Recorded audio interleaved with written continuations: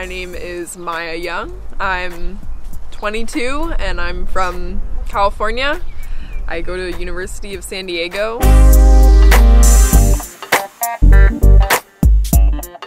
I chose AIMM as an internship because I have loved marine mammals basically for as long as I can remember, and I have not had the chance yet to work with them, and coming and working with dolphins and IDing dolphins in Portugal seemed like, I don't know, a dream come true to me. So I decided to come here, and so far it's been amazing.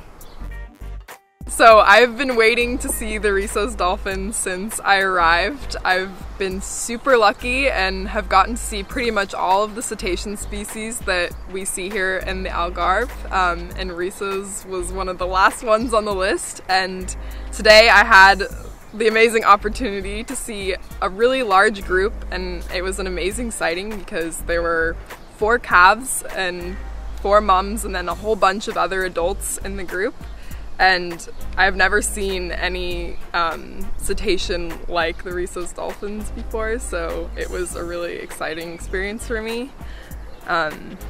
They are so cute. The babies really made me like smile because they pop out of the water with their little heads, and all of our photographs you can see their face and they look like they're smiling, so it was a really special experience.